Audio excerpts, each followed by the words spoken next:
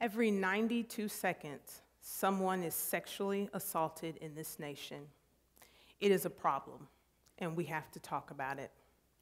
Today, I want to talk to you about consent, coercion, and sexual violence, and give you all tips to talk to your people about this problem. Now, I know everyone wonders why this is my topic, and I want to tell you a little bit about myself. I'm the youngest of 5 in a blended family. My father was born in 1937, and the topics of sex, sexuality, consent, and coercion were not things we discussed in our home. And that led me to want to normalize these conversations, to talk about these things and educate. Currently, I work as a nurse practitioner inside of a school, in a school-based health center here in Carbondale, Illinois. Terrier Care. While working at Terrier Care, I noticed that we were having an increase in reports of sexual misconduct and sexual violence. That led me to see, were our children being educated on these issues? What was happening? I found that at our school, students are educated on these topics, but they're educated in one health course, taken generally their freshman year, one time. Many young people haven't been in these situations at that age, and it seems that they forget. So, my job is also to understand what is affecting young people. What is bothering them? And if it's bothering them, then it means that I need to be aware and do something to change that. The young people were very open about learning about consent, coercion, and sexual violence. So then I realized we also need to talk to the adults in their lives. Then I found that teachers and schools don't really want to talk about it, parents don't want to talk about it, and young people fall in 3 different categories. They either are afraid to bring it up, don't know how to bring it up, or the scariest notion, they think they already know everything there is to know about it, so they don't bring it up. So, what I want everyone in this room to do is to take a moment and think back. I want you to think back to what you were doing in high school and college. Then I want you to add in Facebook, Instagram, Snapchat, and all of the social media that young people have access to now. Then, for fun, remember that they also have smartphones, and they have access to pornography all day long. And we have what I like to call a recipe for disaster. The Me Too movement recently also made us all stop and think, have we been talking about consent? What is consent? How do you get consent? How do I know? Consent is an agreement between all participants to engage in sexual activity, and it should be continuous and can be rescinded at any time. It's important. Talk to the young people in your life. Make sure that they understand what consent is.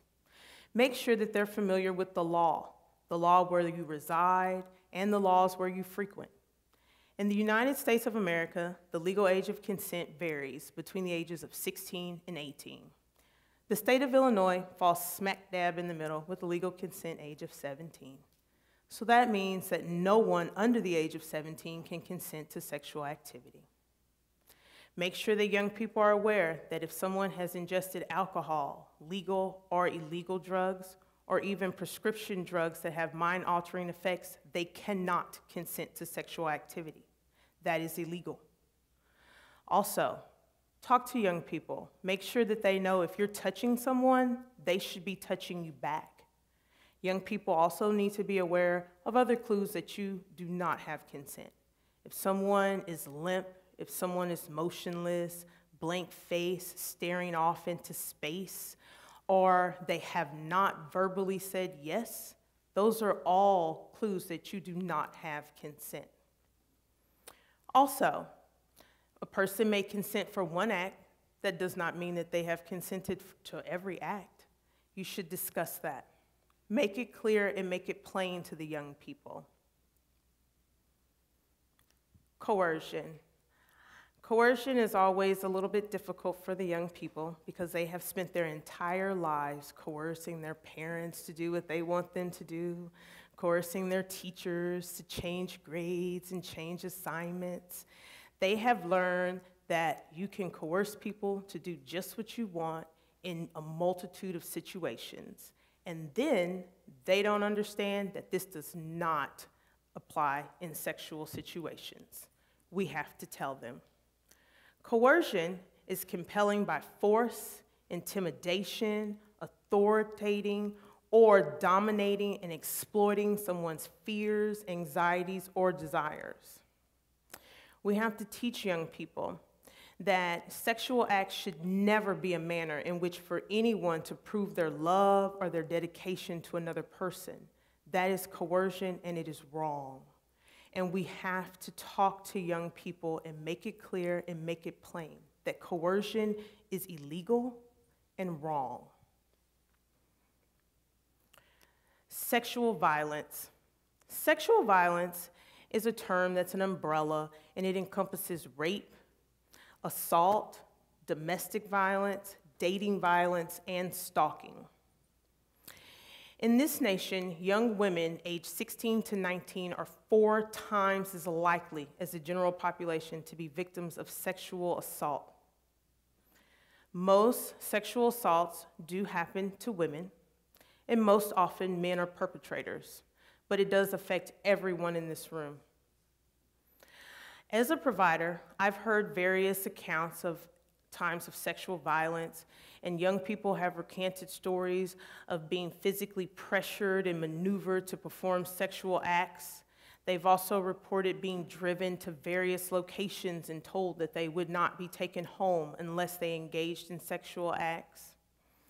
And we've also had more than one report of a young person who was videoed or photographed and then told that they had to engage in acts of sexual nature to prevent those images from being leaked. It is very much a problem. And I wish that those stories that I just told were only one-time things, but that has not been the case. We have a problem. I want you all to go out and to talk to the young people you know. We have to normalize this. We have to discuss this issue, and we have to educate our young people. They are our leaders, and they are the method for us to change this. And remember, every 92 seconds, someone is assaulted, and that is far too much. Thank you.